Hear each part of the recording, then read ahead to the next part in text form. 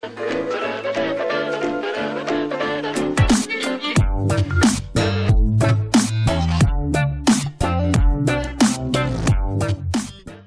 guys, it's me Geek. So the question is that there's a person who is studying for CompTIAa+. Let me read the question to you. Hi, my name is Bilal and was hoping if you could answer this question. I never been a smart student since elementary, even after graduate high school. Since I have gone to college, it's a different world. The classes are much harder and I'm uninterested. I have gone to college for 2 years. I am currently studying for CompTIA+ and I am so interested in computer that I enjoy studying for it.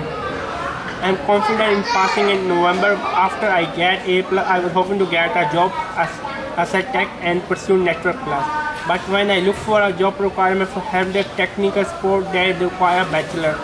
I want to know if you could give me an insight.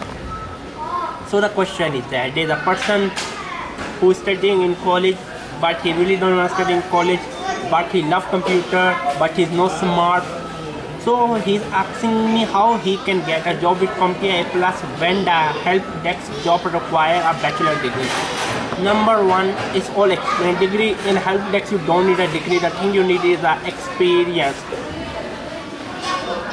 I can easily say with A+ you can't get a job. I mean, it's 2016, it's the end of 2016, you can't get a job with A+, period. Back in 2006, yes, you can get a job with A+, but in 2016 you can't get. You can get a job with only experience. Try to go to your local mosque, your local NGOs, tell them you can work there for free.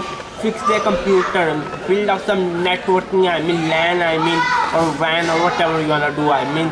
Build some kind of project, take images of the project, make a solid resume, make a section of each project you have done, at least show them 3 to 5 projects which you have done or repair, and then you can get a job in help desk. I'm sorry, the truth is better, you can't get a job with CompTIA+. Even with a bachelor degree, it's very hard to get a help desk. So they are looking for someone who really has some kind of experience. If not, I will be telling you get the MCSE in Windows Server 2016. To be honest with you, that is still a little bit relevant in 2016, but in future I can't say. I hope this answered the question. Make sure to support me on Patreon. It was me, Geek. Bye.